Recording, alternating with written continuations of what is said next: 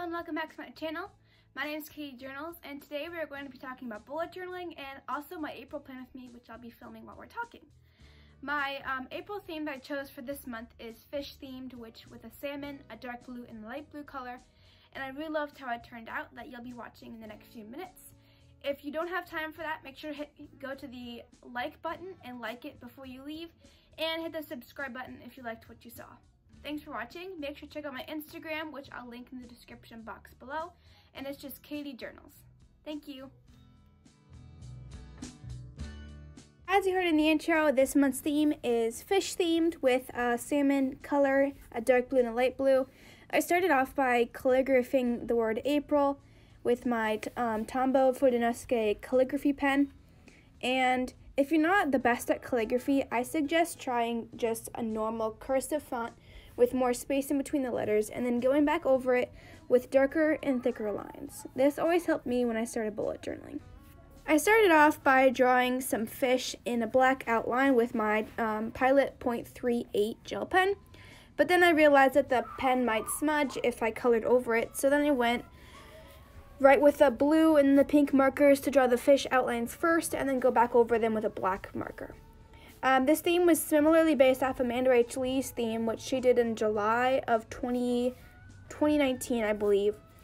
And I just added some of my own touches to it, which would be the black outlines, and then also some of the designs and patterns that I put on the fish. I ended up doing a fast motion, but I thought I would include in here a slow motion of me just drawing the fish. So as you can see, I have all of the outlines in the colors, and I'm just going back over them with a black thin marker. And I'm making some of these patterns. A few of them that I did was some crossover like plaid. I also did a lot of like scallop type symbols. And yeah, it turned out really nice. I went between a few different patterns, so just practice doodling fish before you go into your bullet journal to see what kind of designs you want to try out for your bullet journal. I also went with some of these background lines. As you can see, I have some blue, dark blue wavy lines, dotted lines. And I went with those just to fill some of the empty spaces that I found in between some of my fish.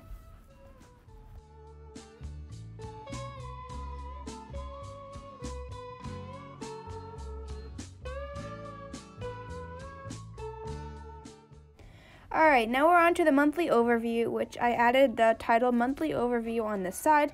If you happen to watch my April plan with me, you saw almost the same layout where I did the decorative page on the left and I ended up doing my calendar on the right hand page. This is because I found that the huge calendars weren't the best for me, and that I didn't need to take up a whole 2 pages just to do a monthly calendar. So I've opted for this new bullet journal style, which I really love, which is the decorative page on the left and then the calendar page on the right. In my April setup, I did a smaller calendar page, but in this month I decided to do a larger page that took up this entire page. That means I don't have any room to write down goals or any of some of the tasks or events that I wrote down on my last month's bullet journal setup. So I guess we'll have to see how this is going to go. I love that the box size is larger because in my last setup I had problems with the smaller boxes that I couldn't really fit a lot of stuff into. And as you can see, I'm adding some of these dots down onto the calendar page just to add some color to the actual calendar page. And now we're going to be going on to our habit tracker. I have done a habit tracker for 2 months now, and I've been actually really loving it. So I'm drawing the habit tracker now. I'm just doing this simple box layout, and you just color in the circle if you've done it that day. I did about 9 habits, and I didn't think much about it, and I changed some of them after the setup, but most of the ones I did was vitamins, Bible time, going outside, which could mean just a walk or going in the backyard, and then I did a lot of fish doodles around the outsides.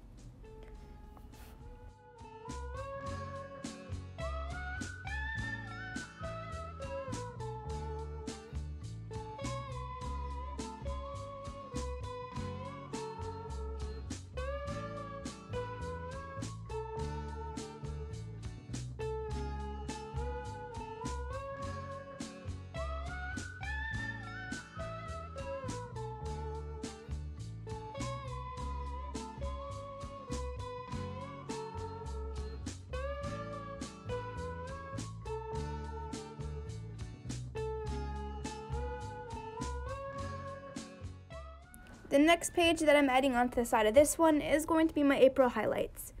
For a while I did a 2 lines a day type of spread, but this month I'm going to do an April memories where I can just write down whatever day I want to, something that happened that day.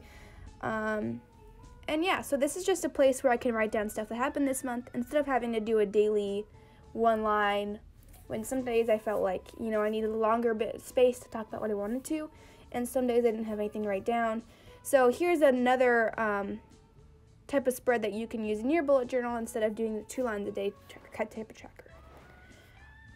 The next page that we're doing is a brain dump, which I love the most in these setups, just because it's a place for me to dump anything that's on my brain without having to worry about taking up more pages in my bullet journal. I did a little bit of doodling on the sides, but for most of the part, I kept it blank so I can fill it later in this month.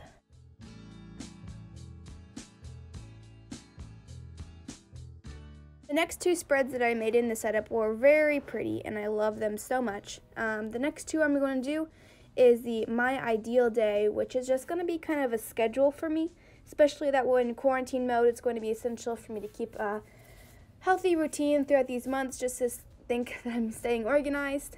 And if you want to see how that goes, make sure to follow my Instagram, which I am going to link in the description box below.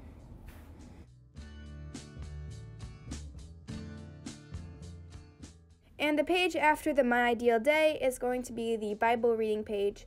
And I like using this because I do a devotional out of a magazine, and instead of bringing out the magazine every day, I like to keep in my bullet journal, which is really nice, and I can check off things whenever I've done them. I also added Bible reading to my habit tracker just so I can keep track of what days I've done it and if I can keep on top of it. And I added 2 sections to the bottom and some fish on the sides.